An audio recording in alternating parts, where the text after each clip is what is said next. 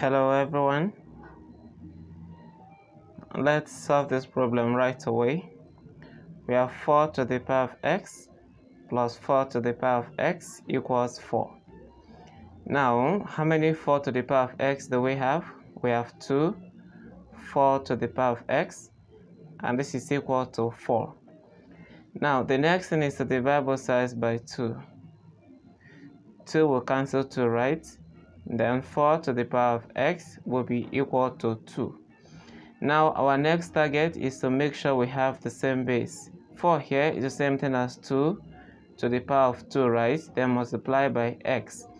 And this is equal to 2 here is the same thing as 2 to the power of 1. Now the bases are the same. We will work with the powers. 2x will be equal to 1. Then divide this by 2, divide this by 2. 2 cancels 2. And then x is equal to 1 over 2. Now let's go back to the equation and look at what we had. We got 4 to the power of x plus 4 to the power of x equals 4, right? Now x is 1 over 2, meaning we're having 4 to the power of 1 over 2 plus 4 to the power of 1 over 2.